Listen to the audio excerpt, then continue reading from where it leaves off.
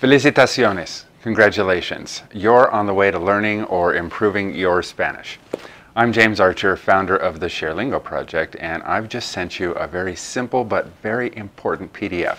It's called Micro Immersion, and it will help you take gradually bigger bites of the Spanish language with a serious focus on listening practice.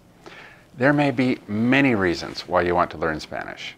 For me, it was to travel to other countries and meet other people and experience other cultures, and never be worried about finding food or getting back to my hotel. Maybe you're a nurse or a school teacher or pastor or whatever, and you work with Spanish speakers a lot. Whatever your reason is for wanting to speak Spanish, there is a very important step that you can take right now, today, and that is to commit to listening to Spanish whenever possible. This is part of the process that I used myself when I was starting to learn Spanish. I was 53 years old at the time, and now I'm fluent. Listen to this. Hola, yo soy James, y yo puedo hablar en español con fluidez. No necesito pensar antes de hablar.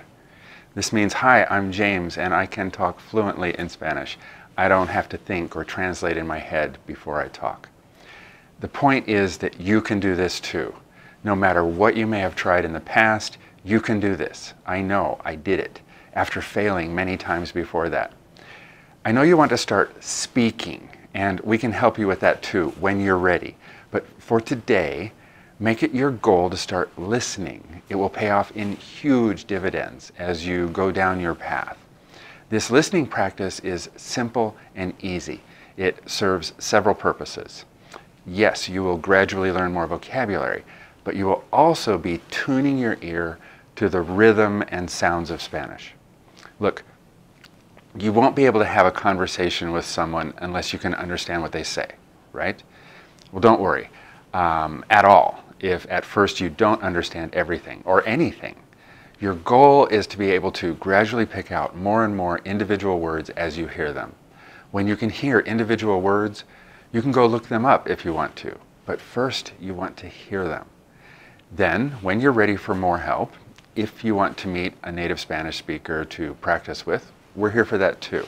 This board behind me is from a group of English and Spanish speakers that met here last night to practice with each other. One of the words that came up was refrigerator, and in Spanish, refrigerador. They were happy to know that they could just say fridge. But for now, today, start listening. Good luck, and remember to enjoy it. Saludos. Have a beautiful day.